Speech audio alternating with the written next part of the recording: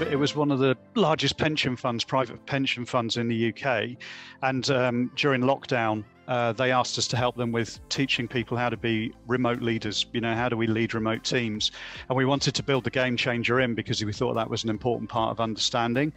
They were really reluctant to do that in the first instance. They just saw it as another psychometric, you know, another one of those, and we've done loads.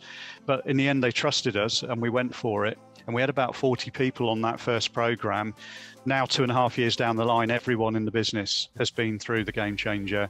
You know, what we needed was something that opened doors, something that gave us an opportunity to have a discussion, particularly at a senior level with people. A big financial services organization that we're working with at the moment, one of the big banks, with their collections area. So the director of collections was interested in her own profile.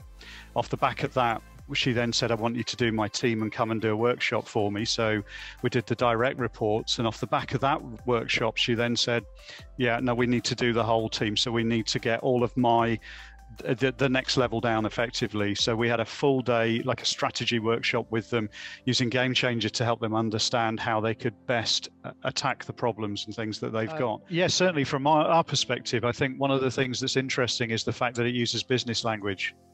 Yeah. And I think people can relate to that.